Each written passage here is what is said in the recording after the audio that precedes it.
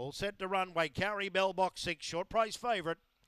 Racing now, Waikari Bell near last away. Flyaway Barb and Split Sound got the best of it. Going to third, Jameri Dynamite. Always Forever and Waikari Bell is back at the tail of the field. Around the turn the first time, Flyaway Barb got away by 4 lengths at the Judge and the Bell. A lap out, leads over Split Sound. Third, Jameri Dynamite. Always Forever, and the odds on he is still last of all, Waikari Bell. 15.85. It's Flyaway Barb. 3 in front, down the back over Split Sound. Then Jameri Dynamite, followed by Always Forever. Waikari Bell climbing all over the back of Always Forever, still last. Coming towards the corner, Flyaway Barb in front. Here comes Jameri Dynamite. Up goes Jameri Dynamite, takes the lead. Waikari Bell running home when it's all over, but Jameri Dynamite for Mel Ross wins over Waikari Bell. Third home was Flyaway Barb, then Split Sound, Always Forever last. Time around 42 even.